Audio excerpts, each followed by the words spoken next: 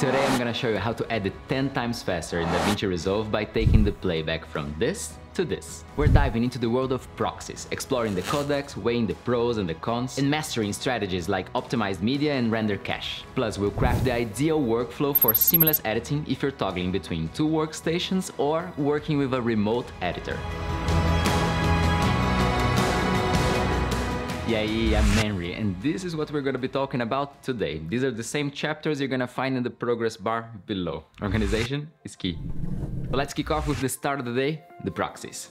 So first of all, what are proxies? Simply put, they are an alternative version of the original files, but optimized for editing. It all comes down to compression and resolution. The files straight out of camera are heavily compressed to save space and make delivery easier. But when you're working with the editing software, it has to decode all those frames, often relying on others. It's like a book that references so many others that you need to read a lot of them to get the bigger picture. That is why when creating these files, we're going to be preferring codecs that makes the frames kinda independent.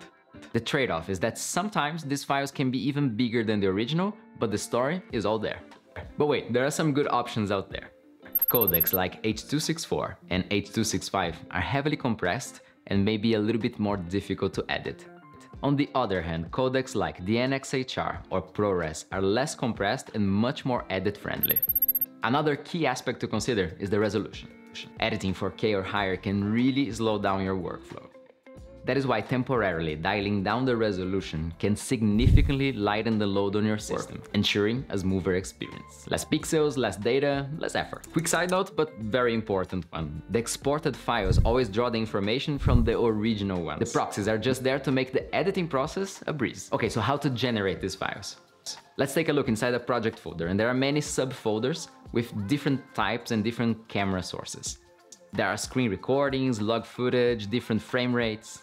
And here's the cool part, alongside DaVinci Resolve 18, you're gonna get another app called the Blackmagic Proxy Generator, which is gonna be the secret step 1 or maybe step 0 in your workflow, to use it before anything else. So let's walk through it. First, you're gonna open it up, and you're gonna find this button called Watch Folders. And here you can choose even the parent folder. The software is gonna scout for clips below that in every subfolder, and is going to transcode everything based on your selection here.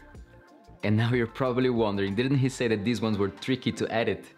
And it's true. Future updates might bring some updated codecs in this software, but for now, these are the options on Windows.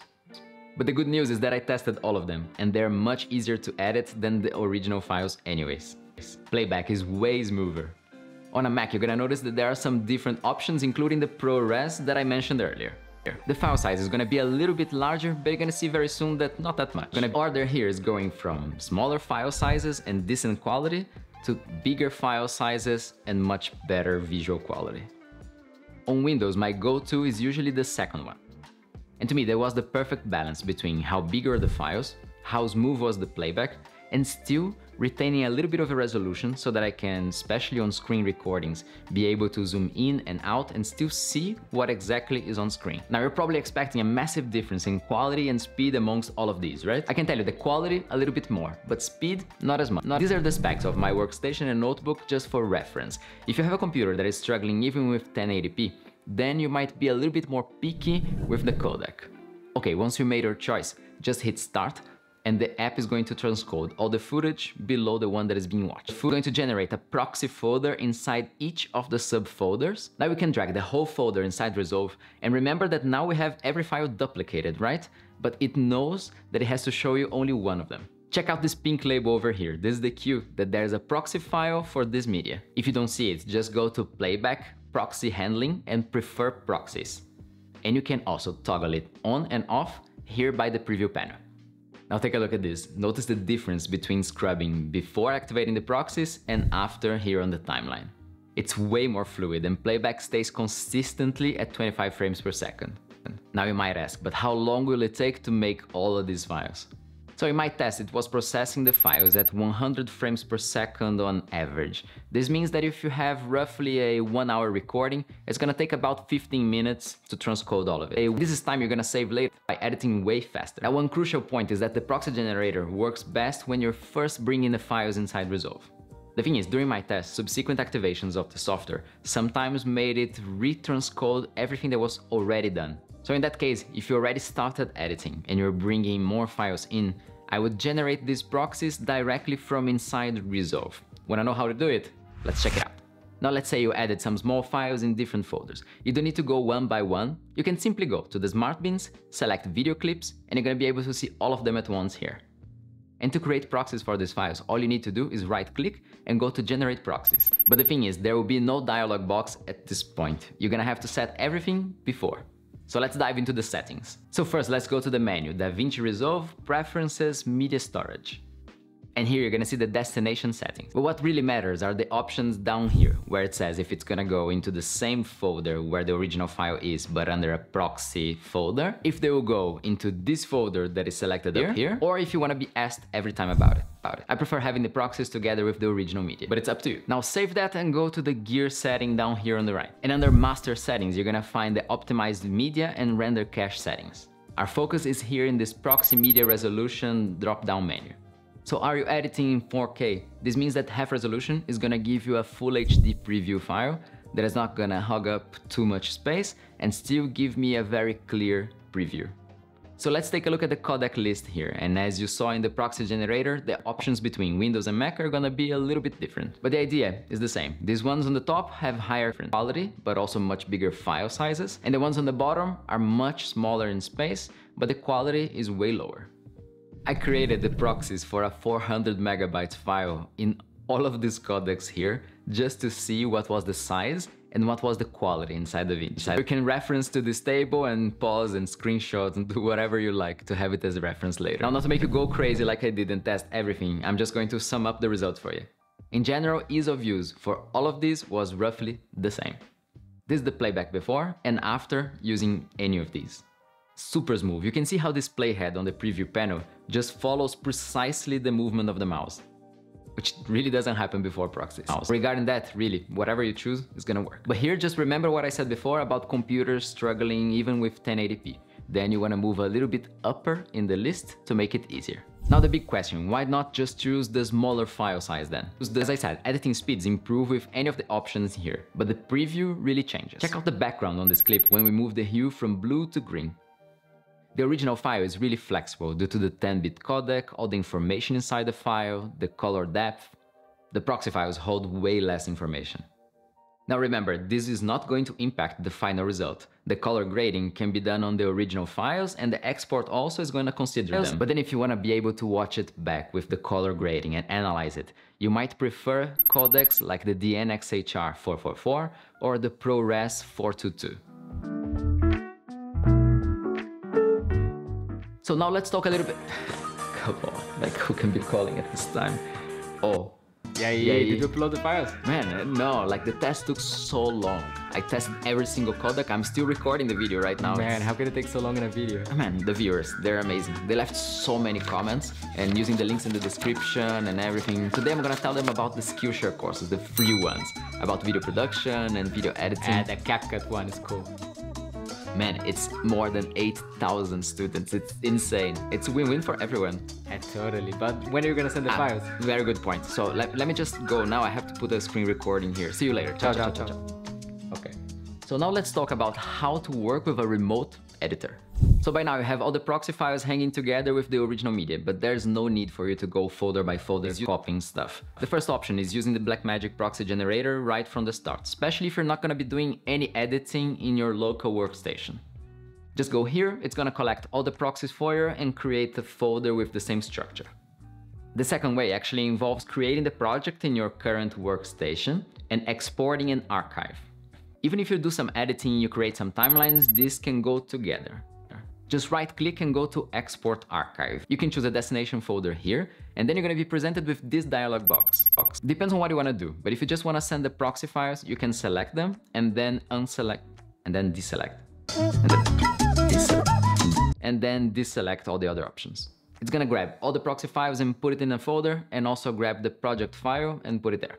Now all you need to do is upload this folder somewhere for your remote editor, or just copy it to another drive and take it wherever you need.